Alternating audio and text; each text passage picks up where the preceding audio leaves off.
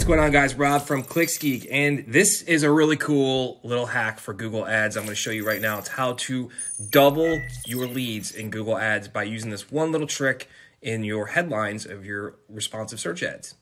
All right, peeps. So the first thing we're going to do, we're actually going to go right over to my screen, and we're going to show you in a live Google Ads.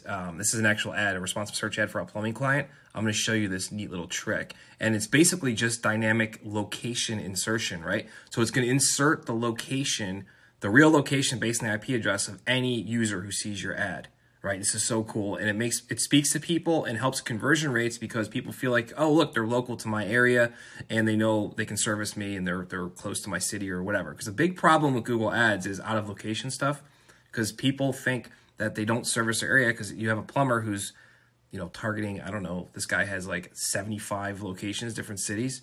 So now we can kind of hone in on exactly and speak to these people and based on what their location is. This is huge for conversion rates. So check this shit out. Okay, guys, so I'm going to try and hold this on my phone, obviously. I'm going to try and hold this as steady as possible. But you're basically just going to go into your Google Ads campaign. You're going to go into your responsive search ad. You can see right here. And all you're going to do is shift in this bracket. And look at this. You can do a keyword insertion, which we don't do anymore just because they have a tendency to insert other brand names. And that's something I don't want to mess with. They have a little countdown thing for a timer that counts down to an event if you're running event type ads. But look at this, location insertion. Insert the location that triggers your ad, right? So it's going to pull in the location of the person who's looking at your ads based on their IP address. You can do it at a city, at a state level, country. You can add default text. So if they can't pull a location, it just doesn't say, it will say like the default text, which I'd have to look, but I would try and find, if you have a guy like this who's doing multiple different cities, like I think he has like 75 cities all across, I forget which state, Colorado or something like that. So I'd have to find like his home base and I would make that the default location. Because you definitely want to have a default location just in case Google can't pull a location and swap it in here. Otherwise it's gonna, it's gonna show like a bunch of random syntax stuff. So you don't want to do that. But this is going to help increase your leads. It's going to double your leads.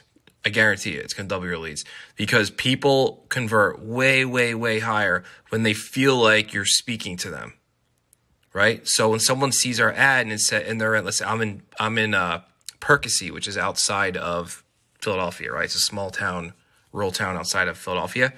So if I'm looking for a plumber near me, let's say, I'm not going to click on an ad that says Philadelphia in it. I'm just not, because I'm not anywhere near that. Even though I'm close to it, I'm not anywhere near that. But Philadelphia ads are still going to show for me because they might service my area, right? I'm in Percy. I'm only like 45 minutes from Philly. So they might still want to show their ads because they do service my area. But if I'm seeing in the ad copy Philadelphia, obviously I'm not going to freaking click that because I'm nowhere near Philadelphia.